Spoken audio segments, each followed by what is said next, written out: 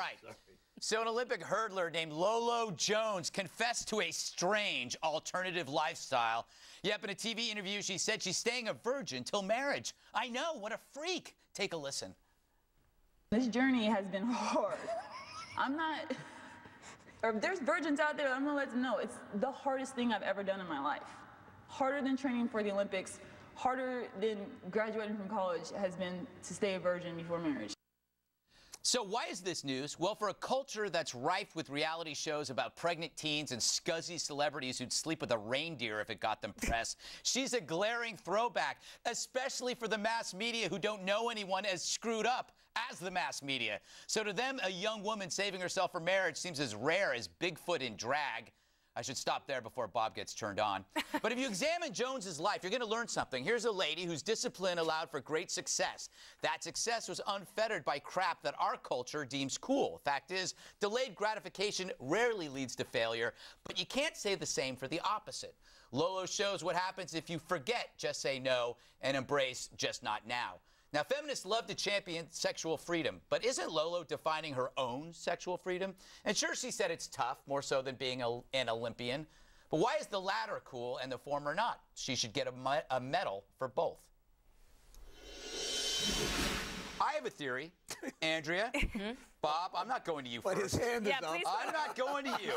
Because I know exactly what you're going to say, and it's not going to be very nice. That's right. Andrea, I have a theory that all of these prodigies, people that do incredible things when they're young, do so because they pick something and they do it really, really well, and it's not sex. They let that come later. Isn't that a pretty, doesn't she set a pretty good example of? She sets a great example. Yeah, absolutely. So she devoted her life, most athletes do. Yeah. They sacrifice social gatherings and trips to the beach and all that other stuff to focus on sports. Yeah. And she did that. So her focus hasn't been sex. Too much now, the culture is just focused on sex. That's all and it they is. cannot believe that there's a woman out there or anybody who's, as you point out, a freak for not having sex. So now she's known for this, unfortunately, or fortunately, it's a great example to young girls, than her talent. I think that Andrea deserves a medal for getting through that without looking at Bob, who was cracking up the whole time. Yeah, exactly. I was See, Bob reflects the media, though, the newspaper guy that says, I've never met a girl like this. They can't exist. Before you draw conclusions here, can I say something? Absolutely. I admire this woman for doing this. I think it takes a lot of courage. It takes a lot of courage to come out and say it. That's true. Particularly in this society that we live in today. I'm surprised. And I give her a lot of credit for it, and I hope that she sticks by this and she gets married, she has a wonderful life,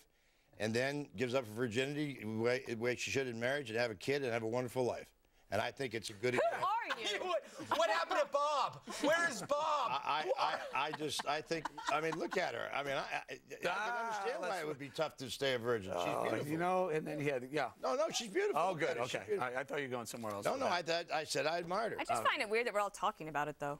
Like, why is anybody talking about Because this? it was everywhere all week, Dana. But how did that first start then? It was in a HBO question. But anybody wouldn't know that you're still a virgin. Well, unless you told them. I hadn't to put it on my blog. Are you going to talk about this next subject? No, I kind of agree with you, Dana.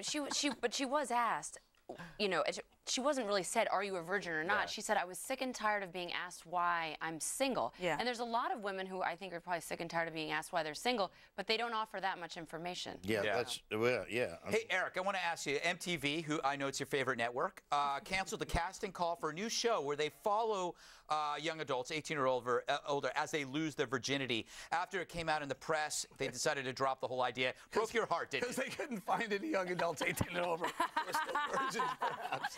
No one showed up to the casting call? That might have been it. That might have been it. Bob, this is your favorite story. I showed up for it. I no. Hoping to meet someone? I was here to protest the whole concept of it. Now, let me tell you something. I think these reality TV shows are leaving the worst example for young people. You could start with that Jersey Shore junk and all the rest of these housewives of Dope City. They're all a bunch of imbeciles anyway, and they all dress like a bunch of You Goombas. were a reality show in your youth. And I was. That's why. I'm a good example for why you shouldn't have this reality show. Gotcha. Because if you had a reality show, when I was a reality show, everybody'd be a dog.